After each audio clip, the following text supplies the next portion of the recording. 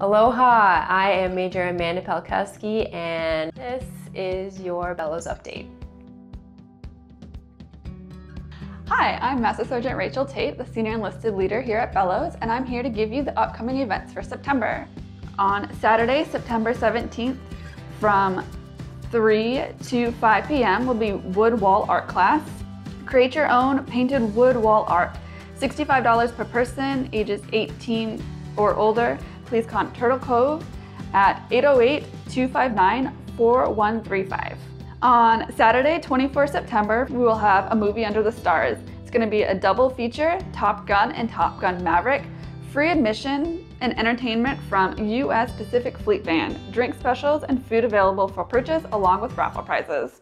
For those who don't know, Bellows Air Force Station was shut down from the 1st to the 28th of August for a World War II munitions removal project. Initial investigations found UXOs and they were properly and safely disposed of. As a result, it has been determined that there is need for further surveys in certain areas. Until further notice, the following safety precautions are immediately implemented within the exclusion zone. The Menehune campgrounds are closed. There's no soil disturbing activities to include, but not limited to, digging, tent stakes, and umbrellas only in the exclusion zone.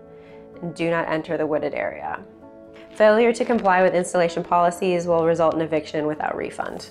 We take the safety of service members, civilians, and their families in our communities very seriously and continue to examine ways to make our installations and facilities safer. I've been asked several times, why did it take so long for Bellows to get cleaned up? It's 2022 and these munitions are from World War II and earlier. A little history for you. Bellows Air Force Station became a recreation area in 1958 once our active runway was closed. Before then, we had lots of aircraft here and we had several bombing practice targets.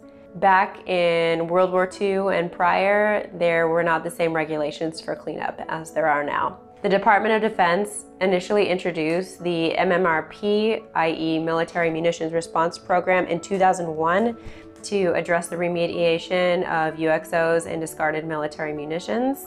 They started investigating at Bellows in 2006, and that started the process. As you can tell, it is now 2022 and it takes a while. There's a very long, arduous process that goes along with it that I will save you the details here.